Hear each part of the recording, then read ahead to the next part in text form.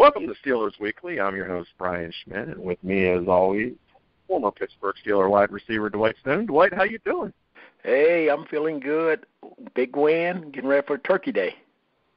You've been picking at the turkey already, haven't you? What gave it away? I'm pretty sure every time you go by the kitchen, by tomorrow half the bird's going to be gone. I know how that is. Oh, but hey, got to win. Coming off that 4-game loser streak, 24-9 win, and listen, let's talk about this a little bit. A lot of people have said it.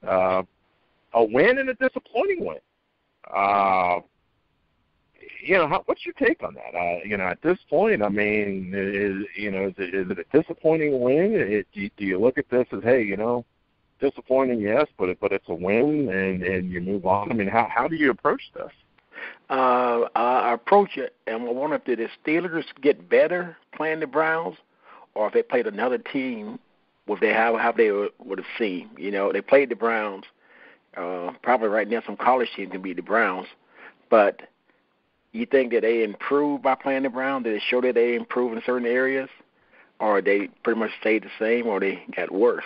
It's hard to tell when you're playing the Browns. If you win, like you said, a win is a win, but playing the Browns does not give you some kind of, scale on like, okay, we're doing a lot better, or we not doing so good. So, yeah, I mean, it was interesting. I know from my standpoint, I was disappointed in the overall play again. However, Bell had a huge day, 28 carries, 146 yards, a touchdown, had 8 pass receptions.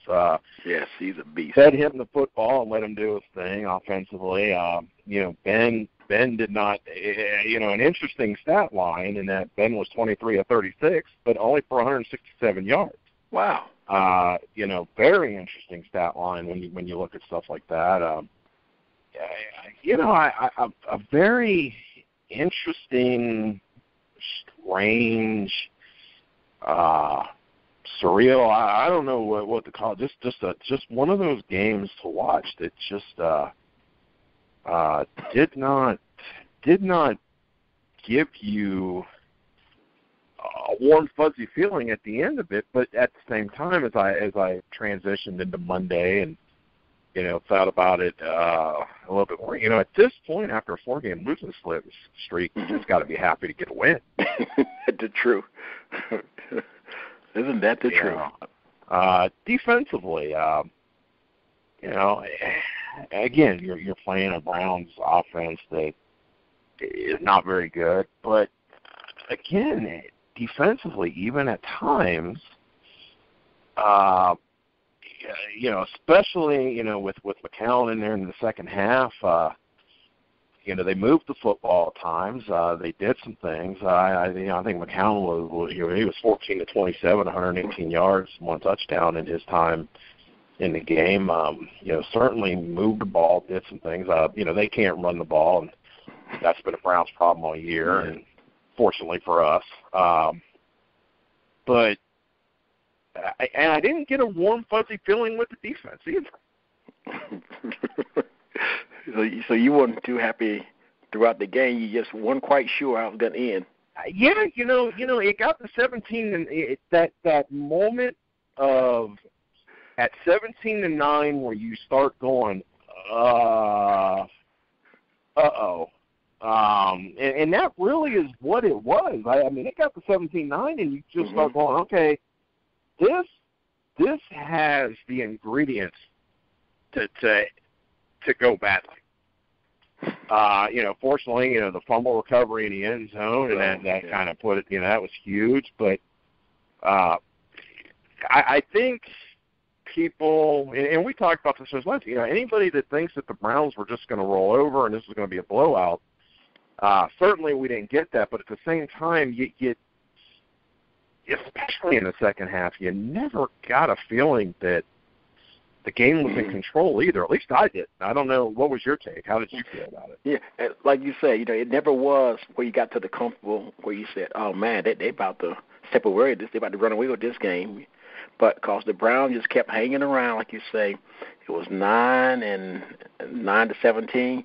He's like, you got to be kidding me. They can get a touchdown and a 2-point conversion, and they're back in this game. They're back. They weren't really out of the game, but they was close enough, to make it a real hard game.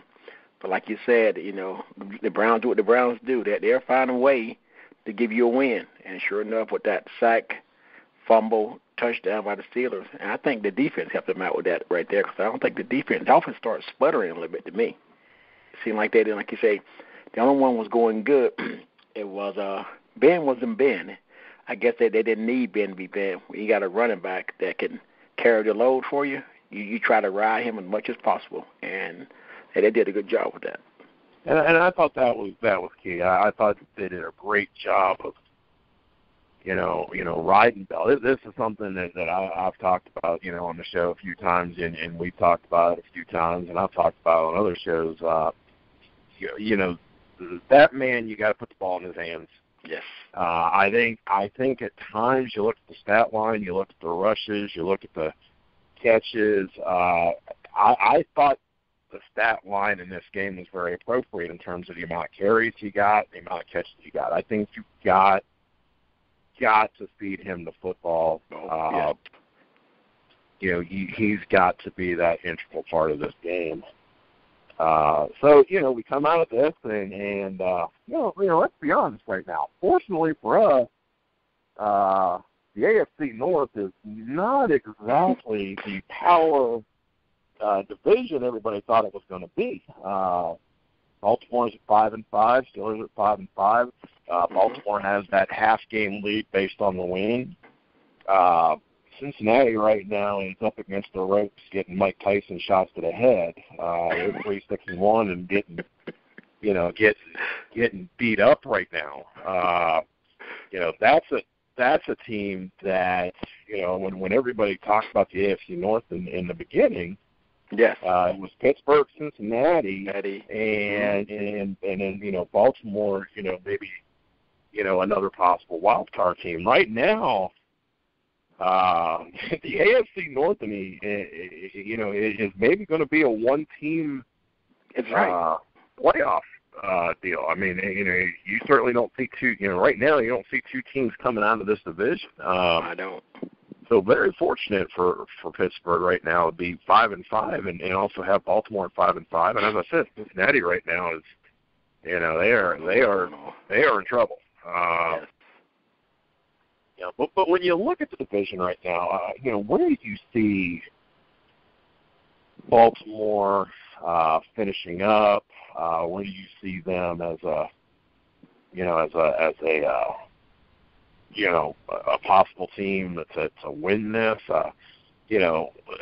Compare them with Pittsburgh and where this could end up. I think Baltimore is right now the team that, after losing against Dallas, they're kind of trying to feel like, okay, where are we now? We're 5-5. The Steelers 5-5, but we beat them one time, so they got one. They think that they have that half a game lead on them by beating them. Looking at them, it looked like they was in the game with Dallas until Dallas just, for some reason, found another gear, and they stepped away with the game. Not really stepped away with it, but by looking at them, it's like they have if you look out, it's kind of like the Steelers. It's like 1 minute you get in a team that you're like, wow, look at the Ravens. Then next minute you're like, where did this team come from? So I think, like you say, it's time for one team to start separating from the other. The Steelers play the Browns. They get a break coming up because Andrew Luck is not playing. How about that? You happen to win the game. That's a huge break. That's right. I mean, Andrew Luck is like one of the top 5 quarterbacks, I think, in the league, for his, distributing the ball, understanding of the game, moving it around, and you fall into the luck of this. But you got to realize they don't have too much game tape on this young man who they getting ready to play. He came from the Packers. And the thing with that is, to make a long story short, is you don't have film on, so you know what to expect. But he's 0-1-1. He had, 5 interceptions and 1 touchdown. Last pass he thrown was 2014. Now, the Steelers can really put that kind of Steeler blitz on him, I think it's the time they can go back to that. It's the time is now, because this young man can have his head all over the place because you start sending defensive backs and linebackers and they dropping back linemen. I think the Steelers can start getting on a little roll right here and taking this game, really setting up for the Giants game because the Giants are hot right now. Yeah, I mean, right now, you look at Baltimore's schedule. They got Cincinnati this week. They got Miami. Then they go to New England. Then they've got Philadelphia coming in. Philadelphia is a very strange team. They can, again, what you typically get with a young team. Yes. They look like world beaters one week, and then they look like me on the dance floor the next. Not very good. So you get a little bit of everything with them. Then they finish up with Pittsburgh and Cincinnati. Certainly, New England, that's not one that you would think Baltimore's going to win. Philadelphia is a toss. Miami's playing better football right now. I know. That's not a that's not a gimme.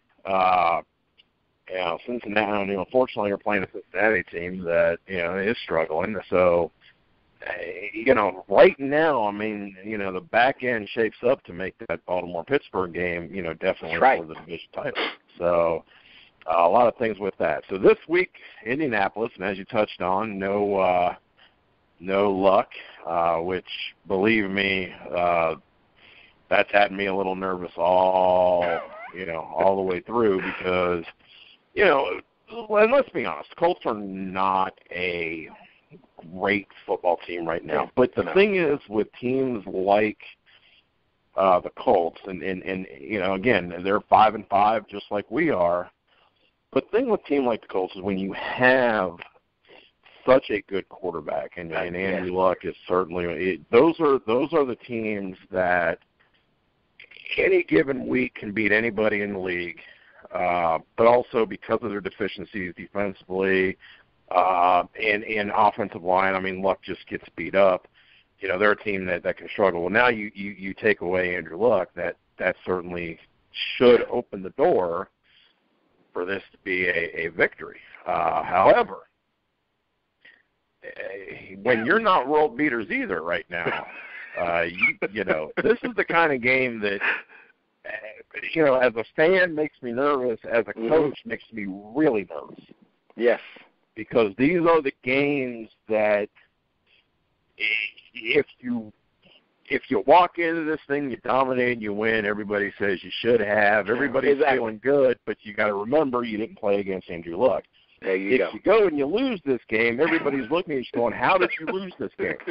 You don't win, no matter what you do. Because bottom line is you get the W. But certainly this is a very winnable game. I mean, I would feel like as a Steeler team, this is when you got to start building where you want to be at the end of the season, I would think. Yes, you do. I mean, like you say, no luck is for them, good luck is for us, because good that Luck is not playing. And, like, if you're going to start building momentum, going into the second half, because, like you said, the next to the last game playing the Ravens may be the game to decide who's going to the playoffs. Because, like you say, ain't nobody doing no world beaters over here. There's only one team from this division will go to the playoff. And if they don't step up right now, they can't do one of the Miami things, we're just going to show up. Because this young man realized, too, his opportunity to get a start is good for him. He's playing the Pittsburgh Steelers. He's playing on Thanksgiving Day. This guy may go crazy. He may do things that no one ever knew he could do. So I think that's scary in a sense. It's good we don't have Luck, play against Luck, but at the same time, this young man, like you said, like the Miami game, you can't go to sleep on it. No, you can't, and certainly this is one that you have to get. You have to have this.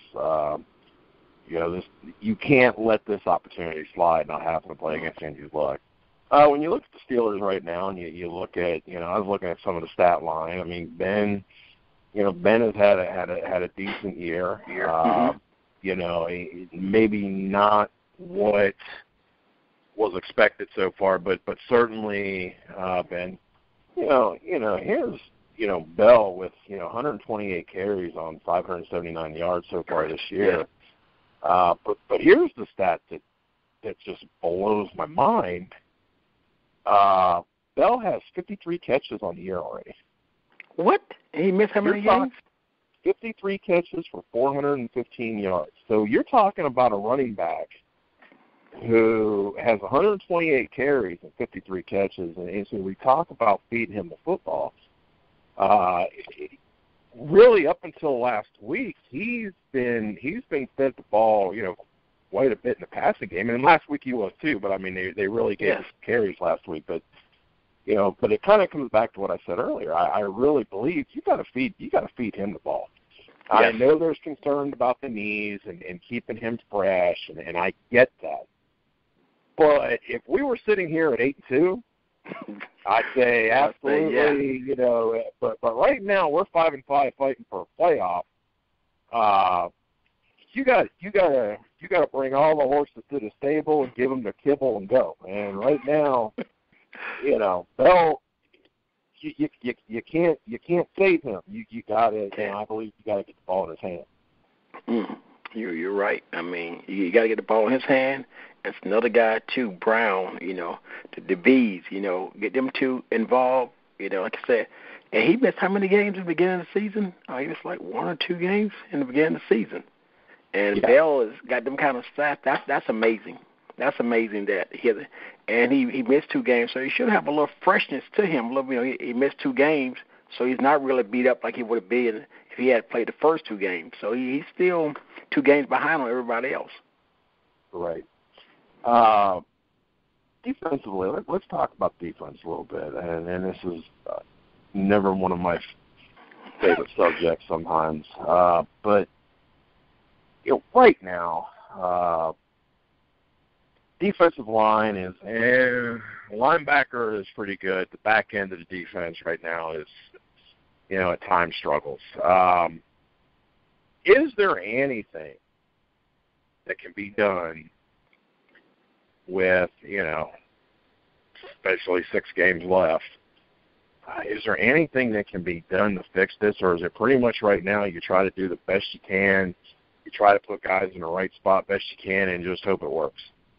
You just said it. You got to put guys in the best position, and you pray for the things to happen the right way.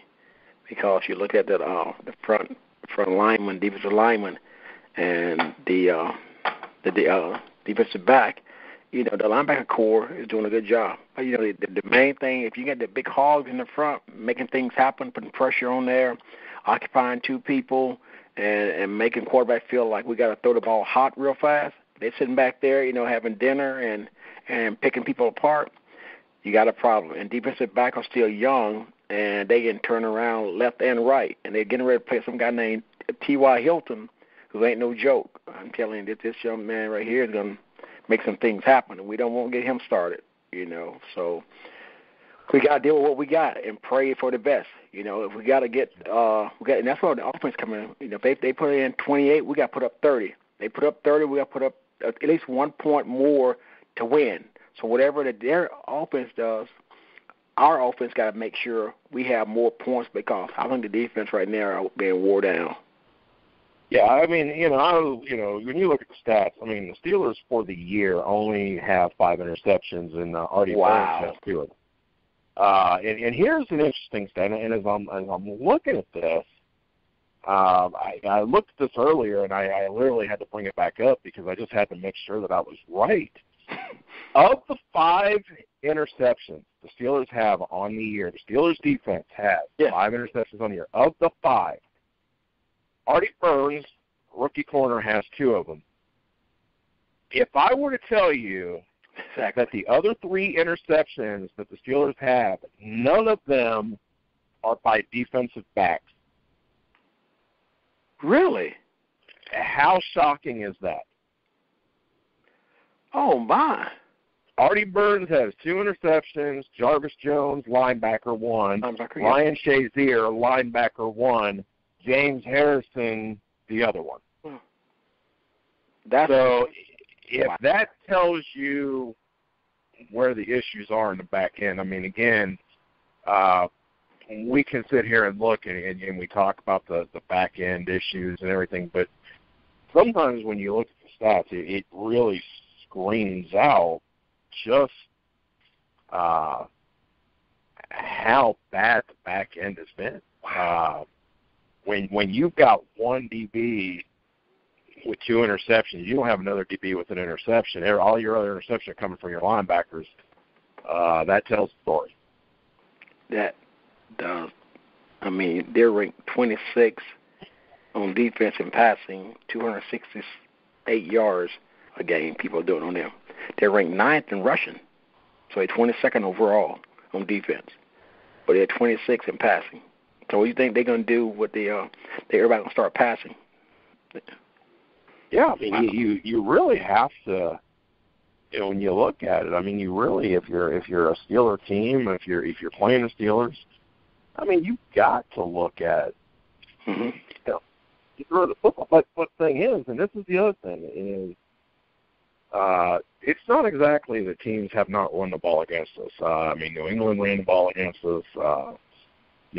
Dallas ran the ball, effectively. It wasn't, as big a totals as you got out of New England, Miami, but they ran the ball effectively. But when you're able to run the ball just enough, it sets up the pass and allows you to throw the football. And we're seeing that. So, a lot of interesting tidbits when you come in and look at this week. I kind of took some time and thought, I'm gonna sit back here and I'm gonna certainly look at some stats and I really want to try to do something. So as I'm looking, I really the problems that we discuss every week become glaring when you really start analyzing stats and things like that. It really is more glaring than what you realize. So with that, we got Indianapolis. Give me your prediction. Oh my! Yeah, you got me. So you got me scared now. I'm thinking, oh my, it's gonna sound weird. It may be 10.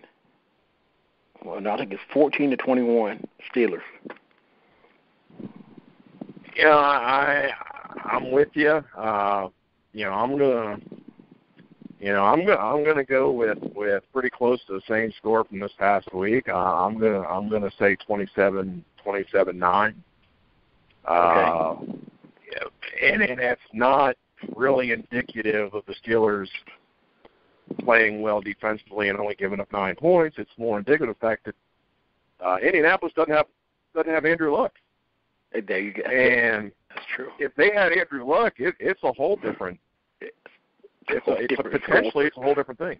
Yes, I think Steelers offensively, I think are going to continue and find that, continue to get that groove and again, get that, get into that, mid to high 20s. And I think you got to continue feeding the ball to Bell. But I think this is more indicative of Indianapolis just not having luck. That where I think when you can talk about a 27-9, a 21-14 kind of game, and feel confident with that. So, I think that's where we're at. You got anything exciting going on Thanksgiving tomorrow?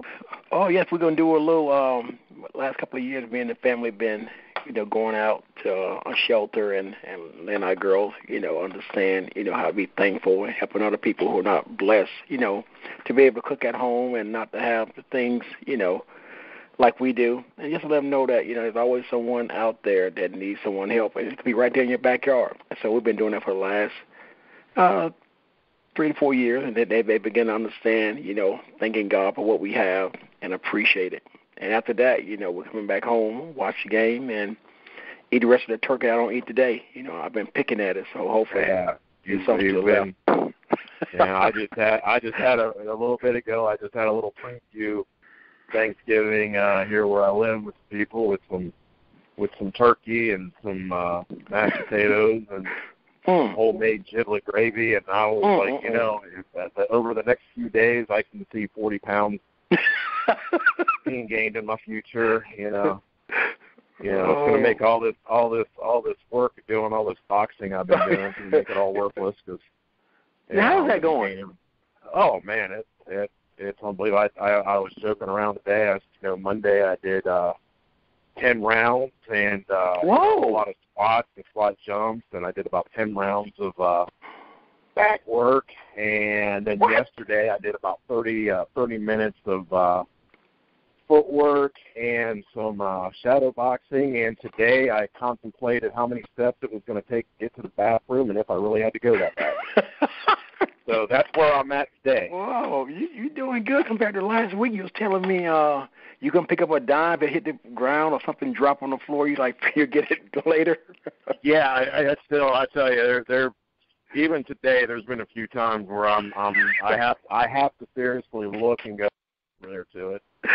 Oh, that's good. That's good. A little bit ago, before we started the show, I needed something to drink, and I sat here on the couch for about 5 minutes, and I kept staring at the refrigerator, hoping that somehow somebody was going to walk in and get me something to drink, so I didn't have to get up. But he's like, somebody walk through that door any minute now. I get it.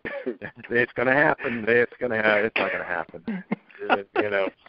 So then, now here's the other thing too. When you get up and then people that are listening to this are probably laughing right now, quick, because anybody that understands when you do a whole lot of squats and doing all this stuff, they know how your legs feel 48 hours later. So you start really, when you get up to do something, you now start in your mind going, how many things do I need to do while I'm up right now? While I'm up, yes. So you now start making a list, and it never fails that the minute you sit down, there was one thing you did that you realized, and you're like, well, the house could be burning down right now, and I'm not moving. So forget that. Oh, that's good. That's a good one. So that's usually where I'm at right now. But I'm it's awesome. It's something that I've always wanted to do, and it's definitely been enjoyable. So, come back next Wednesday and we get to talk about this game, and we won't have been knocked out, and gotten a couple kidney punches. Hopefully we'll be coming back and we knock them out. Yeah. Yes. Can have a good conversation. So I hope you and your family have a great Thanksgiving. I wish you and yours, and you just enjoy and just relax. And everybody have a great Thanksgiving, and come back and join us next week, and take some time to listen to a lot of the other great shows we have. There's some awesome shows. I'm also involved in an NFL Pick'em show, and it gets interesting sometimes with all the characters we got on there. So take some time and listen to some of the shows. But I hope everybody has Thanksgiving. I'll restart that one. I hope everybody has a great Thanksgiving, and come back and listen to us next week. Have a great week, everybody.